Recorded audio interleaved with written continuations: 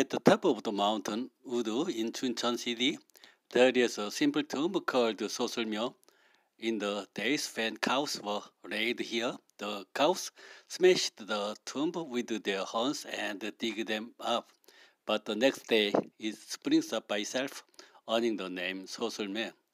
There is also a story that this is an altar that enshrines heavenly deities. It is a place where ancestors were held in heaven. Many people like to visit Soseulmyo to experience the good energy of Soseulmyo during the day when the shepherds tie the cows step on them and the grave is ruined. After one night, it rose to its original stage. This is because there is a legend that women without sons will benefit from bowing here at night and carefully repairing the tomb.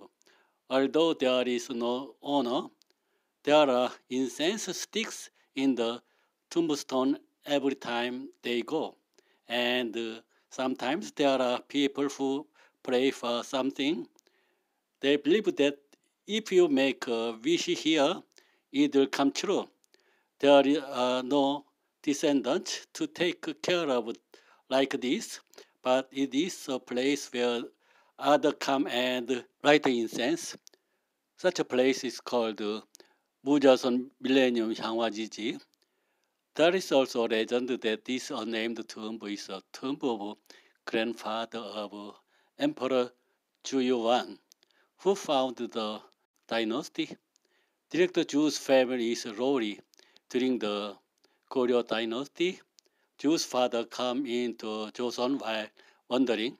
After discovering the propitious site for grave of Udu Mount in Chuncheon, secret buried the remains of his father.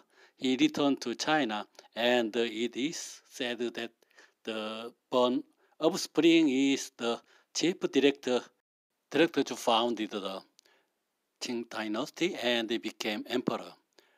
Yuan, a civil servant of the late Joseon Dynasty, visited this place, which was known as the ancestral grave of Qing Dynasty.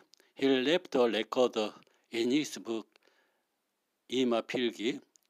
Yuan climbed up the Soyang Pavilion of Mount Udu, the guardian mount of the Chuncheon city, and look at the summit of Udu Mount, which was just 2.7 kilometers away in the straight line with the Soyang River in between.